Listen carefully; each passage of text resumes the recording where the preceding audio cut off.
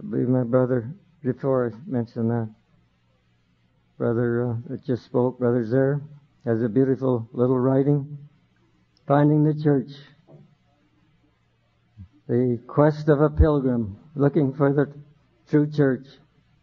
You'll enjoy reading it. We don't put books out here. I just sort of felt, as far as I'm concerned personally, that we would not have books and tapes and the like. Although we give them free, I know, but there's exchange of money, and it always reminds me of the temple.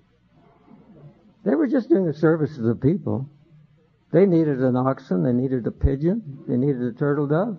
We'll bring it into the temple, and I'm not saying this is the temple of God, but and make merchandise of it. So, anyway, I like people to be here to fix their eyes on the Lord, not to be going over and getting books to read. And I write books, and God, I'm thankful for the many hundreds, thousands of letters I've received, hundreds at least, how people have been helped. But we come here to worship the Lord and to receive of Him. So maybe Albert has brought some of his books, I don't know, but you'll enjoy the quest of not only him, but he speaks of many others that he knows of. And we find that when we find a brother, a sister who loves the Lord Jesus with all their hearts,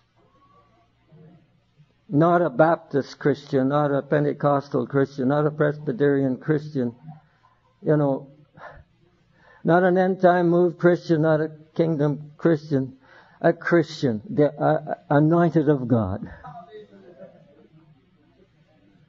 We like the hybrids. Are you a Christian? Yeah, I'm a Catholic. Are you a Christian? Yeah, I'm a Baptist. Isn't it enough to have the anointing of the Lord Jesus on our life?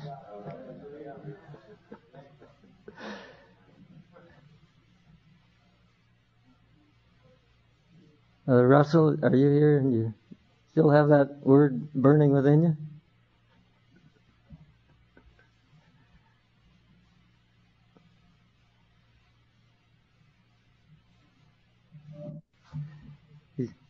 He could speak all night, and I know he won't, but I was very much encouraged when I heard his story, life story, young man, but he's got a life story. Sitting on his father's knee, father, I think, looking through the National Geographic, looking at the horrible condition of the Kogi Indians in Colombia. Poor, cocaine, grow up on it. And his heart went out and he says, Dad, why doesn't somebody help those poor Indians? Oh, his dad says, nobody cares, I guess. You care, don't you? Well, sure, I care. Well, why don't you help them? Well, he said, missionaries go over to do things like that. You can't really... Well, why don't you become a missionary? Well, God's got to call you. He goes over and kneels down at the age of 5 and prays for 4. God, make my dad to be a missionary. And that became the word of the Lord to his dad. Couldn't shrug it off. A successful engineer in Minnesota. Within 5 years, the whole family was in Colombia. It doesn't look like a martyr, but he spent 4 months or more, I think, in a communist guerrilla camp, hanging up in a hammock, tied to a guard. But anyway, he doesn't glory in those things, but his glory is in the Lord Jesus. Lord bless you. It truly is a pleasure to be among the people of the Lord. I've been greatly blessed tonight already. And I know that in the natural there's nothing I could possibly add to what God is doing.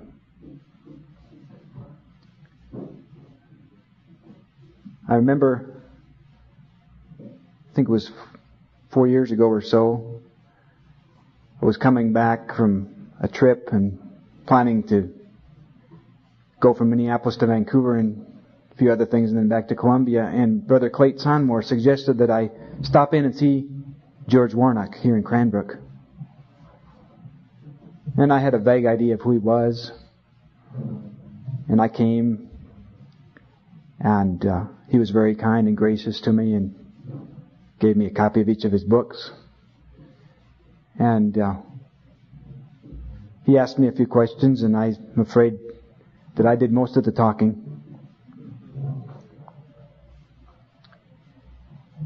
And then the Lord sent me back to Columbia a little more unexpectedly, and when I got there, I had a problem. I had, on my trip, been speaking in a little church, and my 2 daughters didn't want to go to the Sunday school that was downstairs. And since I was the preacher, the invited guest, I wanted my kids to be an example. So I grabbed one in each hand, and they were crying, and I dragged them down these stairs and forced them into this Sunday school with these strange kids that they didn't know what to do with. Well, unbeknownst to me, one of those little kids had chicken pox down there and infected my girls, who then infected me. I had never had the chicken pox. So I got home just in time to get the chicken pox, which as an adult, it's not as nice of a thing as when you're a child. And I had a very bad case of the chicken pox and was in bed for a couple months. And the only thing I had to do was to read George's books that he'd given me. And the Lord used that to do a major U-turn in my life and ministry, where I began to see that many of the plans and programs that I was a part of weren't really the sovereign will of God. Yes, there are things that God will bless for a season. But friends, we're in a day now where the time's come to an end for those things that are a mixture of God and us, in terms of our own human leaven into the kingdom of God. There has been a time, the Scripture says that in the time of ignorance God overlooked, but now He's calling on all men everywhere to repent. Paul preached that to the Gentiles who hadn't known anything. And we're in a situation in the church today where there's been so much confusion and the enemy has done so much devastation. There's been so much twisting of the Word of God and of what is the representation of God on the earth that many Christians are in ignorance as to what God really wants and requires. But God is sounding a trumpet now. A call of preparation.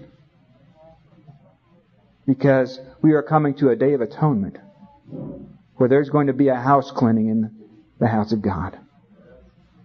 There's going to be a cleansing and a purging.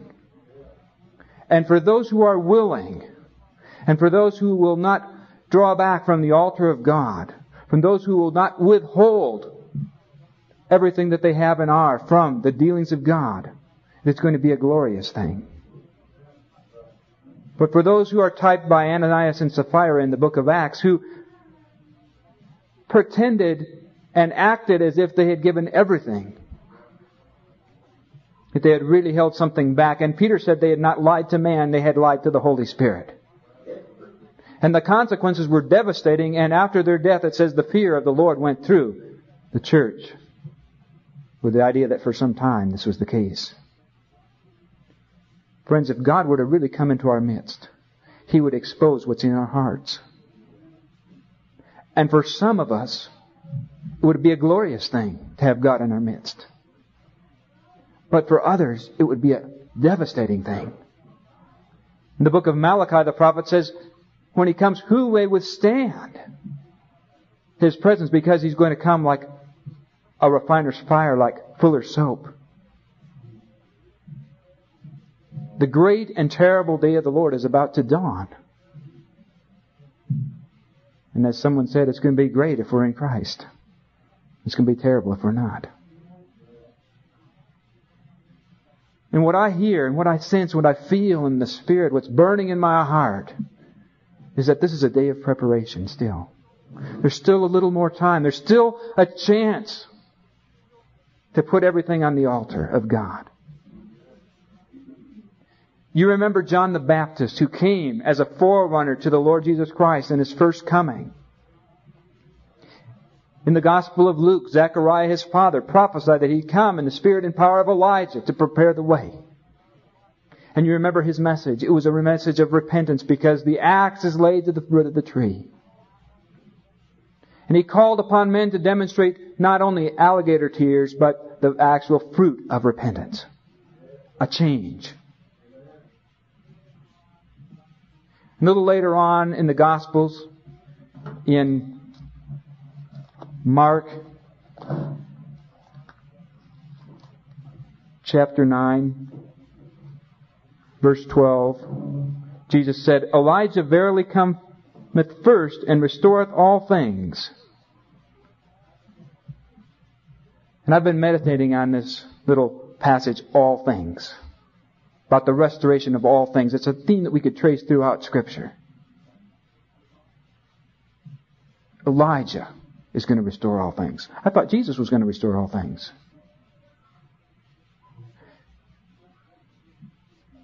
John the Baptist wasn't received by the scribes and Pharisees. John the Baptist,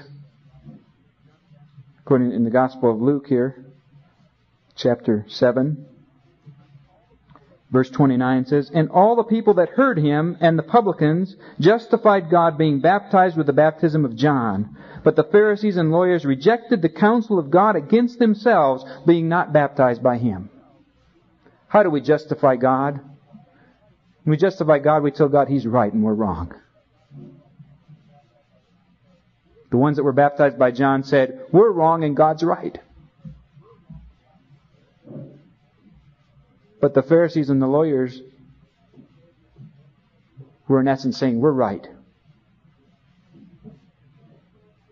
And they couldn't understand the plan and purpose of God in Jesus Christ because they didn't submit to the baptism of John.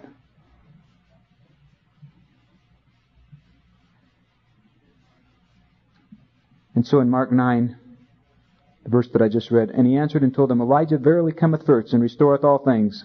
And how it is written of the Son of Man that He must suffer many things and be set at naught. But I say unto you that Elijah is indeed come, and they have done unto him whatsoever they listed, as it is written of him. But friends, the Jews missed it because they thought the first coming and the second coming were all one event, and they couldn't understand how God was only fulfilling certain things in the first coming of Jesus Christ, and they were looking for something that they didn't see. And the cross was a stumbling block to them. And friends, as we're drawing near to the second coming, I believe that there is a John the Baptist ministry, not a single John the Baptist, but a corporate prophetic voice coming forth saying, Prepare the way of the Lord. Make straight the paths of the Lord. Because the Lord is coming back. And what's He going to find in His people?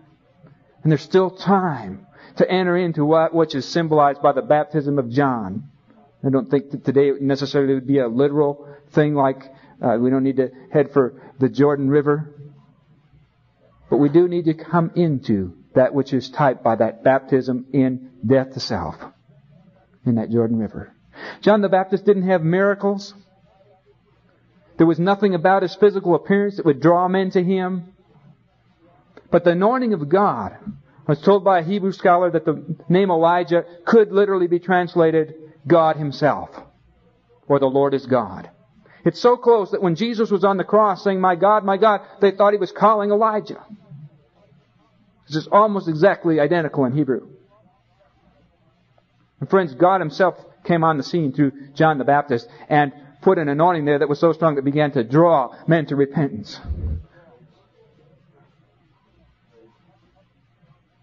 And it says the publicans and the sinners and the ones that knew that they were in big trouble, they went. And then they could understand the plan and purpose of God in Jesus Christ. They were ready. But others were not.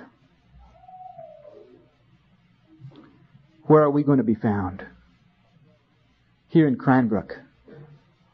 There's nothing, for instance, about the ministry here of George Warnock that would draw men to him. First time I met him, I didn't see very much that impressed me.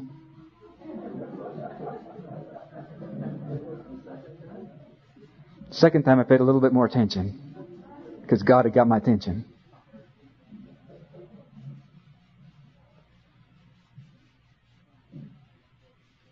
You see, friends, there's a ministry going forth in this day where there's not spectacular signs and wonders, not spectacular blessings coming down on the people of God.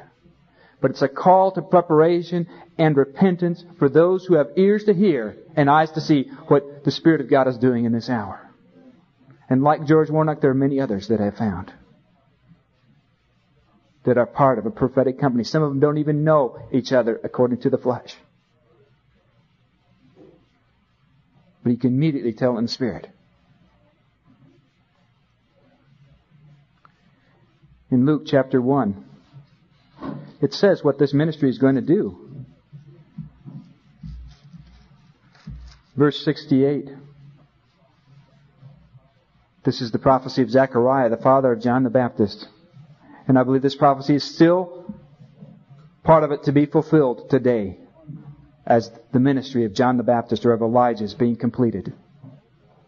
Blessed be the Lord God of Israel, for He hath visited and redeemed His people, and hath raised up an horn of salvation for us in the house of His servant David, as He spake by the mouth of His holy prophets, which He have been since the world began, that we should be saved from our enemies, and from the hand of all that hate us. And friends, in those enemies is sin and death.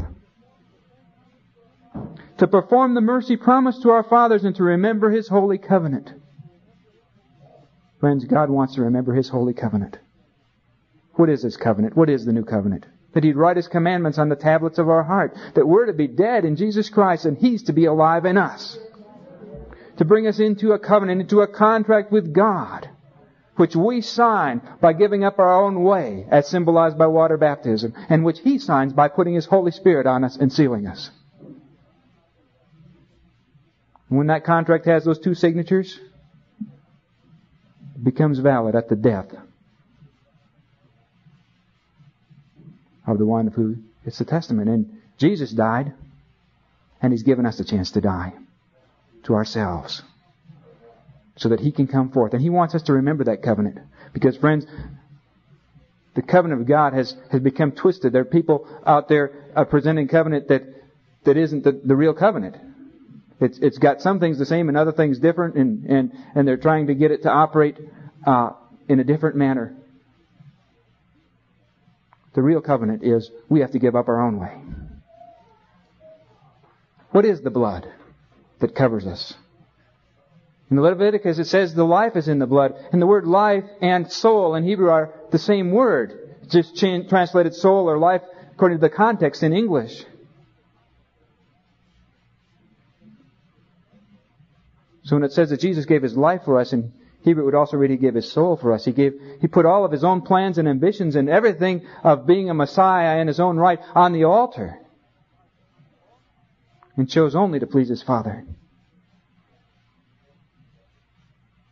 And then rose from the death victorious. And sent us the Holy Spirit. There's a confusion among the saints today. We'd like to separate God into three parts and pick and choose. For those who don't want to submit to the Lordship and authority of Jesus Christ, well, then how about let's have a relationship just with the Holy Spirit and get all the gifts and blessings that He can shower upon us.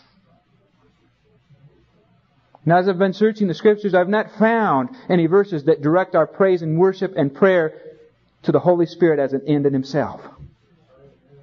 Our praise and our worship and our adoration is to be directed to God the Father. And we're to come through the Son, Jesus Christ, to put us in contact with the Father and to give us His Holy Spirit so that the Spirit can purify us and prepare us and teach us to pray as we ought. We can't pick and choose and divide God up into compartments and take what we want and reject the rest. And end up with a superficial carnal Christianity that wants gifts and blessings and is estranged from God the Father, because no one without holiness can see God. Friends, if our relationship with God the Father is broken, we have to come through the Son. And even the Son isn't an end in Himself. He wants to bring us into contact with the Father. He's not trying to lift Himself up. He already demonstrated that. He laid it all down. And that's why God exalted Him above everything else.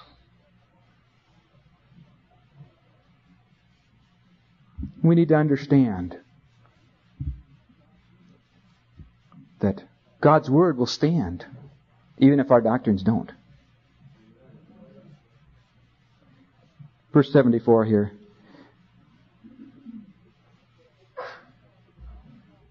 That He would grant unto us that we, being delivered out of the hand of our enemies, might serve Him without fear. Friends, the Lord has had to do some major work in my life to deliver me from fear. I can remember saying with Job, the thing that I feared the most has befallen me when I got kidnapped by the guerrillas. And God had to take me through that fear and out the other side. And now I don't fear the guerrillas anymore. So many of God's people serve with fear. Fear of man. Fear of this, fear of that, fear of what they're going to think, fear of rejection, fear of the government, fear of going to some faraway place where things are not the same as we're used to, or whatever. Scripture says that perfect love casts out fear. That redemptive love of Jesus Christ that would flow in and through us. That love that's a decision. He says God the Father had this love, this agape, redemptive love for us. And in 1 John it says that He had this love and demonstrated because He sent His Son. He gave what was most dear to Him. God the Father gave that which was dearest to Him. And that's how He demonstrated His love to us while we were yet sinners. And God's redemptive love begins with sacrifice. If we want His love to flow through us, which is the love that will redeem and will deliver and set free, we have to be willing to lay everything on the altar. In holiness and righteousness before Him all the days of our life. This is a pretty big order of what's to be restored through this ministry of Elijah. God's people can serve Him without fear and in holiness and righteousness all the days of our life. And thou, child, shalt be called the prophet of the highest, for thou shalt go before the face of the Lord to prepare His ways, to give knowledge of salvation unto His people by the remission of their sins. God is going to restore the truth. He's going to restore the gospel of the kingdom of God. And it's going to be proclaimed throughout the earth before the end shall come. Through the tender mercy of our God, whereby the dayspring from on high hath visited us, to give light to them that sit in darkness and in the shadow of death, to guide our feet unto the way of peace. Friends, there's going to be a true ministry of the gospel of the kingdom before the end comes. What did Elijah do? If we'll turn to 1 Kings chapter 18, I believe. Just have some thoughts here. No, I'm sorry.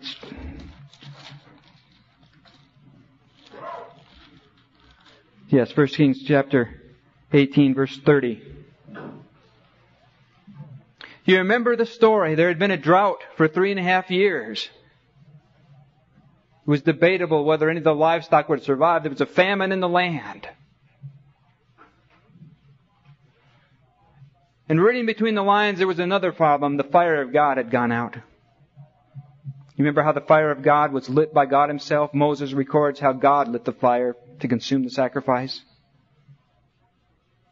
There was no provision for relighting the fire by human means if the fire would go out on the altar of God. And friends, things are such a sad state in the church today that in many places the fire is out. And it's so bad that when the altar is profaned, you can't even offer a sacrifice on it. God won't receive it. He won't receive sacrifices once things have been polluted beyond a certain degree. And there are places where God has totally walked away from, and the fire is out. And no amount of human striving. And we've seen it happen where men have tried to relight that fire.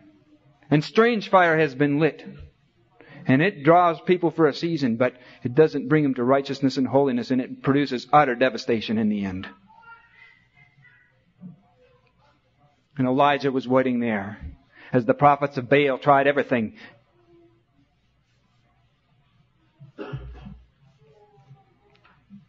Remember, Elijah can mean God Himself. God Himself coming on the scene in a people. God Himself raising up a true prophet and a ministry in an hour where there's utter hopelessness and helplessness among the people of God. And we're in that situation today. There's a famine in the land.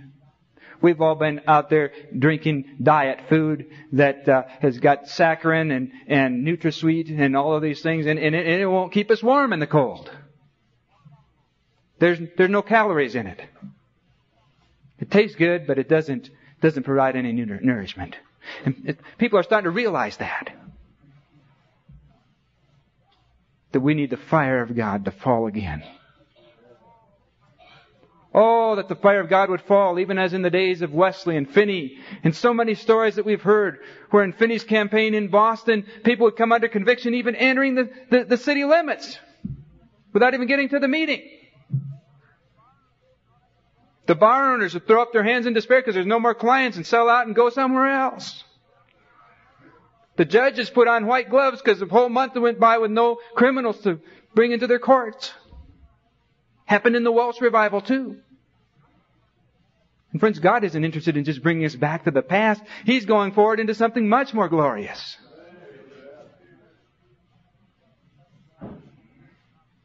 Friends, the fire of God, when it falls, has some tremendous consequences and requires some preparation on our part.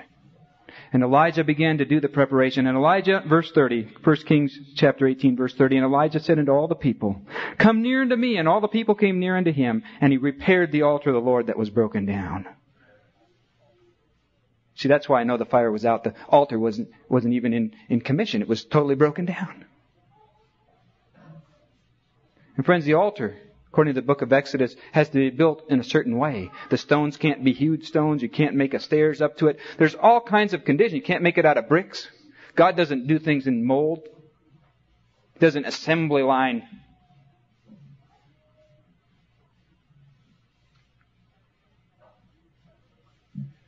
You can't come by degrees, by stairs. You can't say, I'll give a little bit today and a little bit tomorrow. He says, if you come up by stairs into His altar, He says, your nakedness will be exposed.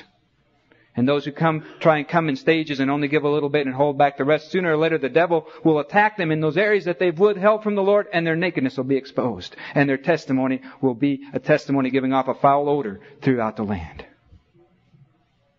And Elijah repaired the altar according to God's specifications. And the gospel of the kingdom is going to go forth according to God's specifications. Which is, we must lay down our arms as rebels and submit to the authority of the Lord Jesus Christ.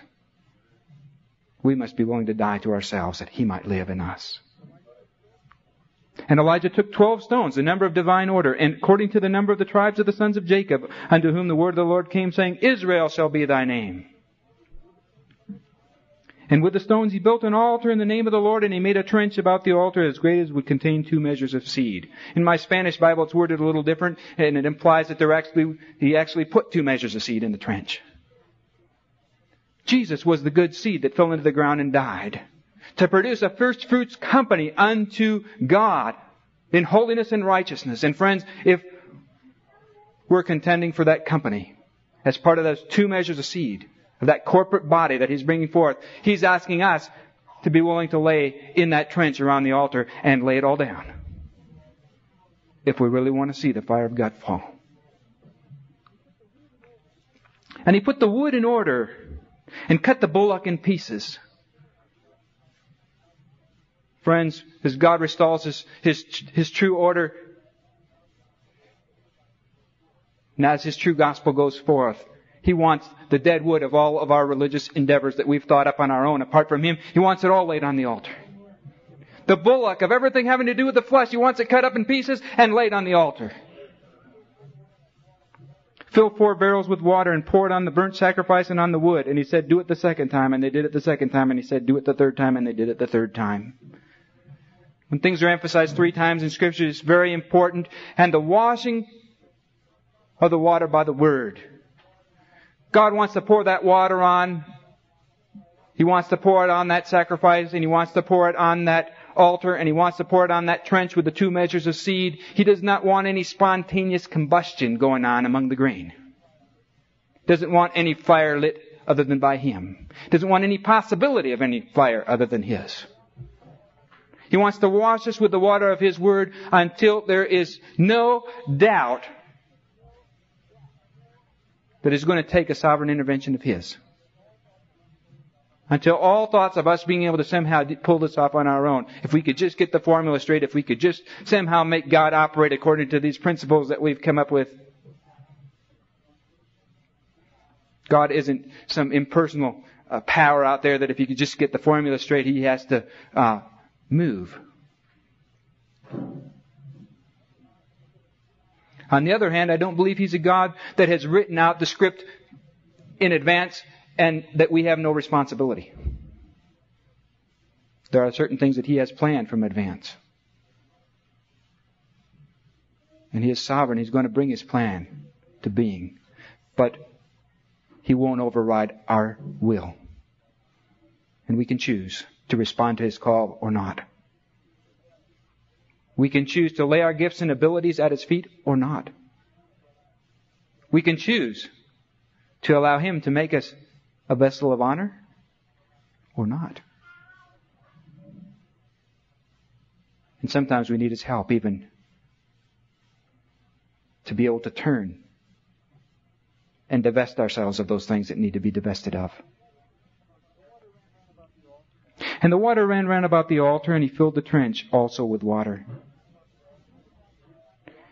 And it came to pass at the time of the offering of the evening sacrifice that Elijah the prophet came near and said, Lord God of Abraham, Isaac, and Israel, let it be known that this day that Thou art God in Israel, and that I am Thy servant, and that I have done all these things at Thy word. Friends, would you like to be part of a ministration of God in which we could corporately, collectively say in this day and hour, we're your servants, God, and we've done all these things at Thy word? Could we say it in this conference? Not quite. That's the goal. God wants to bring us there. It's possible in Him. As we die to ourselves, we might be... I thought that I was progressing nicely in the Lord and was filled with a certain amount of joy as the Lord was giving me a pure and clear word. And then I went to a conference in Grand Rapids where George and Clayton and other men of God, Bob Phillips and some others were there. And afterwards I left kind of with a sinking feeling.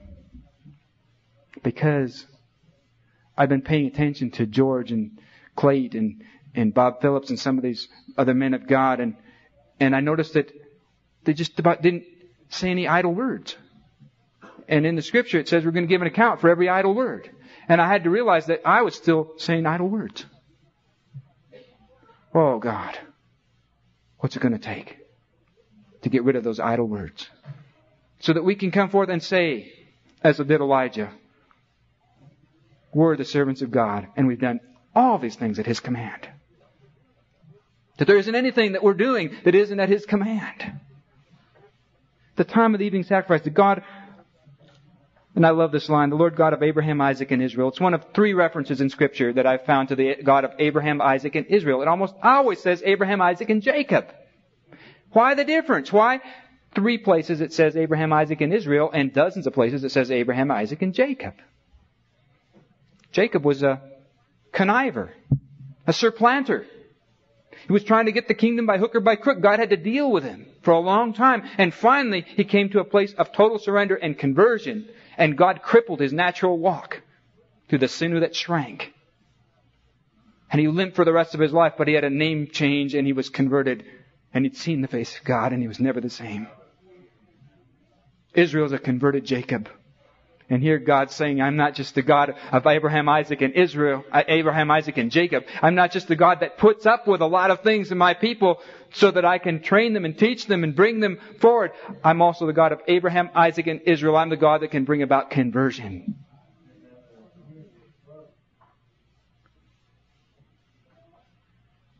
Bring us to a point of transformation. To the point where we have a new nature and a new name, God's name. Verse 37, Hear me, O Lord, hear me, that this people may know that Thou art the Lord God, and that Thou hast turned their heart back again. The old Spanish says, converted their hearts. Oh, we need the Lord God to convert the hearts of His people.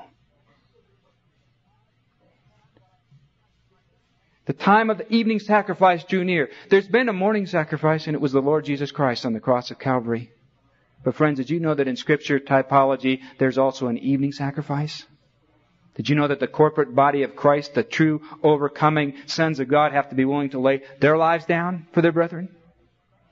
That it isn't just John 3:16, that's where it starts. It's 1 John 3:16 that we might have that love that we'd be willing to lay down our lives for the brethren.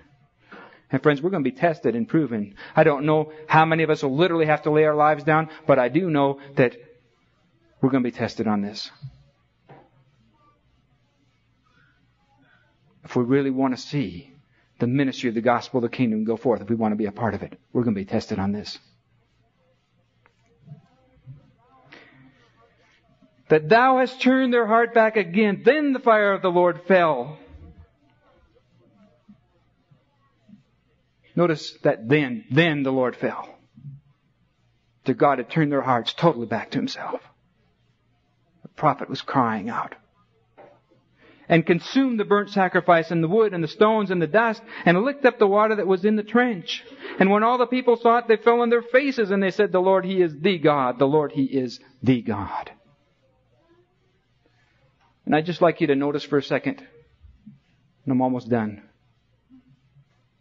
What happened when the fire of God fell? The people fell on their faces. I've been in a lot of places where 100% of the people have been falling on their backs. Not a good sign. I wouldn't mind if a few fell on their backs, or even if it was 50-50, but all of them, all the time, on their backs? Oh, would I ever love to be in a move of God where people fell on their faces before the power of God. And it'll happen when the true fire falls.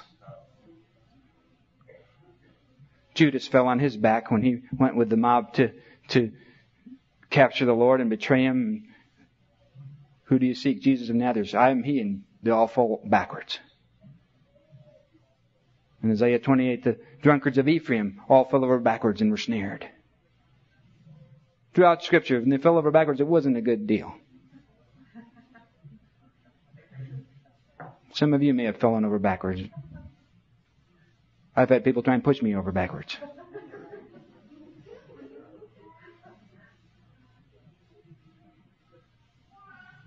God wants us to leave the past behind, and He wants us to fall on our faces before Him. Ezekiel fell on his face before God. Isaiah fell on his face before God. The Apostle John fell on his face before God when he saw the Lord Jesus with eyes as a flaming fire.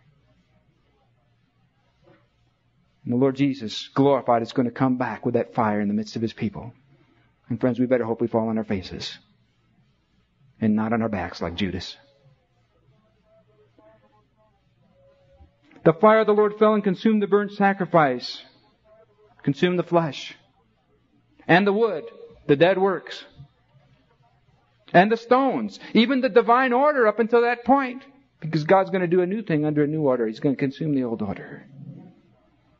And the dust, even the dust of our Adamic nature and of our humanity, He wants to transform. He wants to give us His nature, according to 2 Peter chapter 1. And licked up the water that was in the trench, even the word. Friends, when the fire of God really falls, there's not going to be anything there that we're going to be able to lay a claim to and try and build something apart from His order on. We're not going to be able to say we had this message first. We're not going to be able to say we're the ones that did this or we're the ones that did that. All that's going to be left is the fire of God shining forth. And we can be a part of it.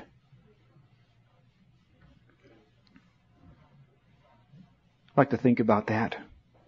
The awesomeness of it. We're asking for God to come on the scene and come in our midst. And a lot of times we don't fully realize what's going to happen when He does. And that's why He's sounding the trumpet. That's why the Feast of Trumpets comes before the Day of Atonement. That's why He's calling on His people to prepare. It says that everyone who's called upon to afflict their soul and to fast, and that the one that wouldn't do it would be cut off from the people of God. And friends, I don't believe that applies primarily to literal fasting unless God would specifically show it to you. But what it means is we're not to feed the flesh. We're to cut everything that feeds the flesh. Cut out all these fleshly programs and plans and hoopla. And let's seek the Lord.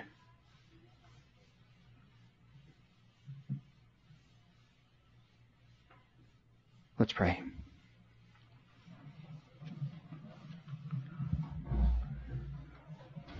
Heavenly Father, I ask that you might bring us into an awareness of the awesomeness of this hour.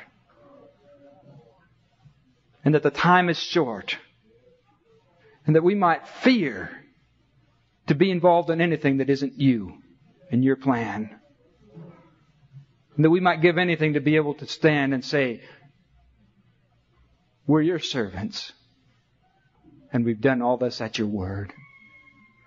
Oh God, that we might be able to continue on. Even in this set of meetings. With the awesomeness of your presence upon us and your fear upon us. That we might not do or say anything that isn't your perfect will. That we might not hold back what you would show and manifest through us. But that we might not continue on in the flesh. That we might realize that the day of the prophets of Baal is coming to an end. We might not be found between those that want to have Baal and Jehovah at the same time. That the other lords in our life might be exposed and dealt with now while there's judgment with mercy. Oh, Heavenly Father, we fall upon your mercy. We ask that you prepare us and deliver us of those things that are so hard for us to give up. Search us, purify our hearts, cleanse us and prepare us. Open our understanding that we might understand what the Spirit is doing in this hour.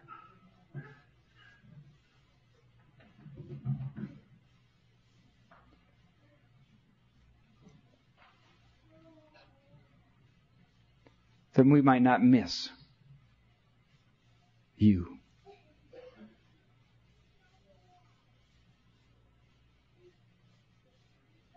We know that there's devastation in the land. We know that there's a terrible famine in the land. Oh God, that we might be willing to lay ourselves down and allow you to meet the need of your people in this hour.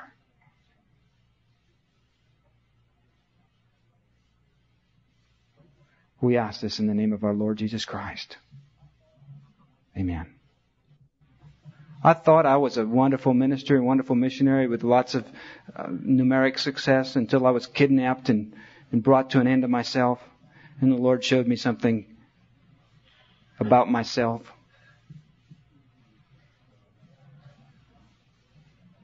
And I realized that all of the opportunities I'd wasted, all of the superficial, idle words I'd been uttering, all of the things where I had been doing His work my way and missing Him. And I came out of there with a burning desire to not miss Him anymore.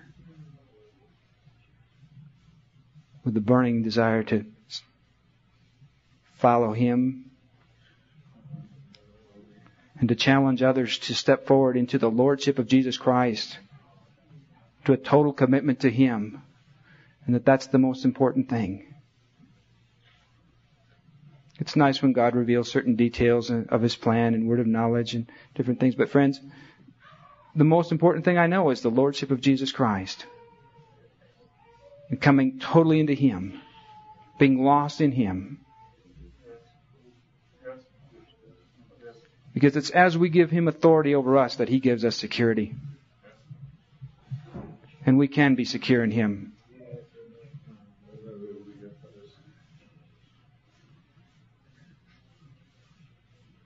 And friends, many times before we get into that security, there'll be a crisis.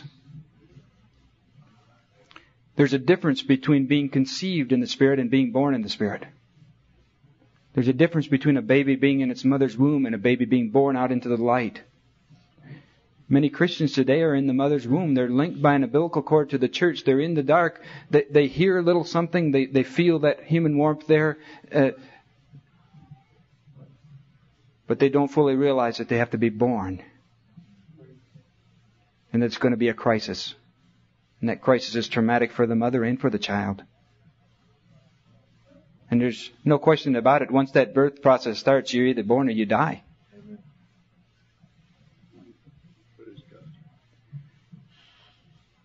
For the baby, it's an all or nothing situation. I think God would be bringing some of us to that. I had it happen to me. I thought I was born again and I thought I was walking in the light, and it turned out that there were all kinds of things that weren't right, that God didn't like.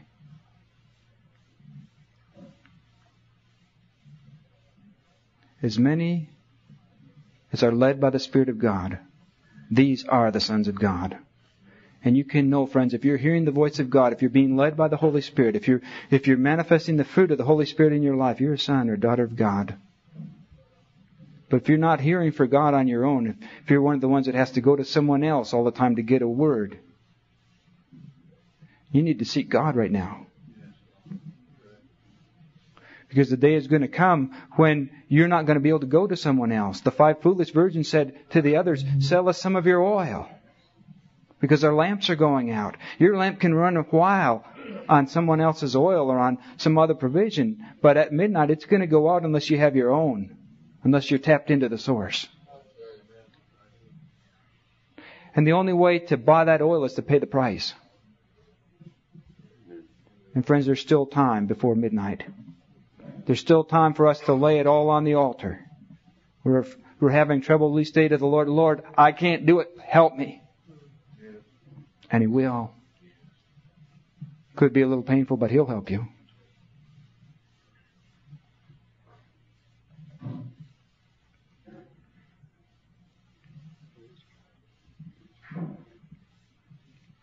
Today, if you hear my voice, harden not your hearts. Today, if you hear my voice, says the Lord.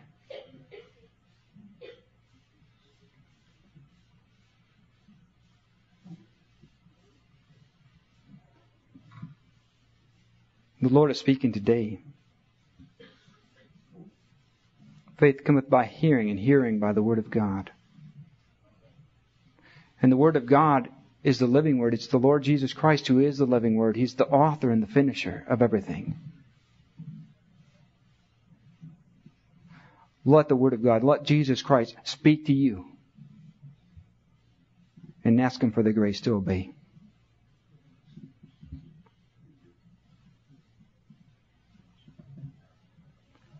He says that the one who has a poor and contrite heart and who trembles at His word, He's not going to reject.